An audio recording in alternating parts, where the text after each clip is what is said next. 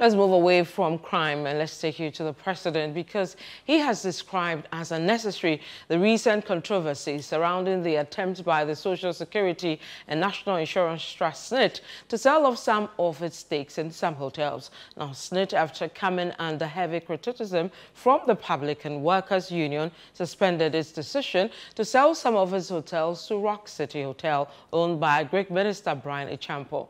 Our Central Regional Correspondent Calvis again.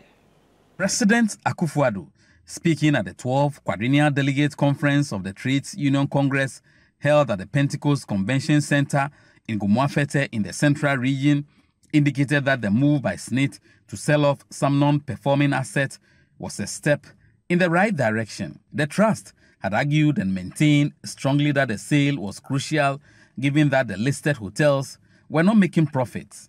The president described as unnecessary the controversy that was recently generated by SSNIT's effort to offload non-performing assets in its hotel portfolio.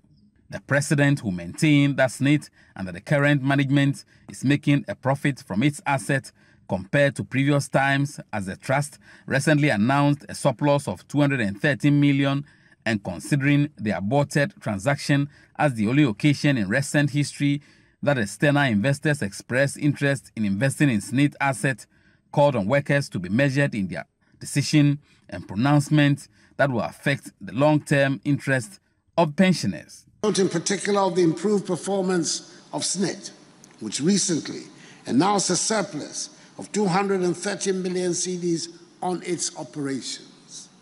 This should be reassuring to organized labor and perhaps bring into sharper relief the unnecessary controversy that was recently generated by SSNIT's efforts to offload non-performing assets in its hotel portfolio.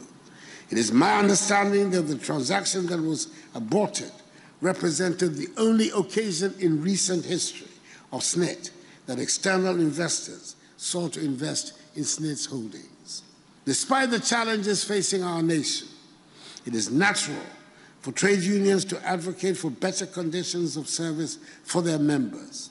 As a government, we ask only for moderation, taking into account global events and their impact on our local economies. The leadership of Trade Unions Congress touted this achievement over the past 7 years, urging members to remain resilient. In 2021, at the 11th Quadrennial Delegates Congress, we adopted policies on a number of important areas, including the following: a policy on gender equality, a policy on worker-centeredness, a policy on organizing, grassroots participation, education, training, social protection, pensions, housing for workers, labor relations, social dialogue, and unity at the trade union front. President Akufo-Addo has waded into the controversies surrounding the sale of SSNIT hotels. He's urging Ghanaians to exercise some patience. Calvis Tete, ChannelOne News, Gomoafete.